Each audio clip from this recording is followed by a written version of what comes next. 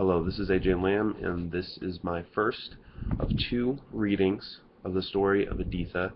This section of the story will come at the very beginning of the story itself.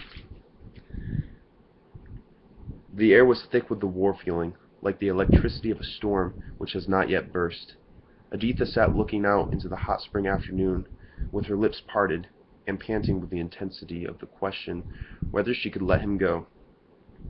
She had decided that she could not let him stay, when she saw him at the end of the still leafless avenue, making slowly up toward the house, with his head down and his figure relaxed. She ran impatiently out onto the veranda, to the edge of the steps, and imperatively demanded greater haste of him with her will before she called aloud to him. "George!" He had quickened his pace in mystical response to her mystical urgence, before he could have heard her. Now he looked up and answered, "Well?" "Oh, how united we are!" she exulted, and then she swooped down the steps to him. "What is it?" she cried. "It's war," he said, and he pulled her up to him and kissed her.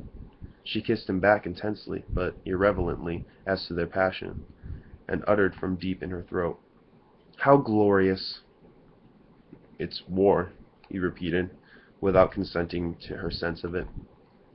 And she did not know just what to think at first. She never knew what to think of him.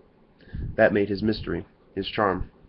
All through their courtship, which was contemporaneous with the growth of the war feeling, she had been puzzled by his want of seriousness about it. He seemed to despise it even more than he abhorred it. She could have understood him abhorring any sort of bloodshed.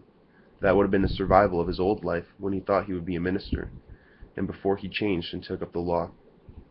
But making light of a cause so high and noble seemed to show a want of earnestness at the core of his being.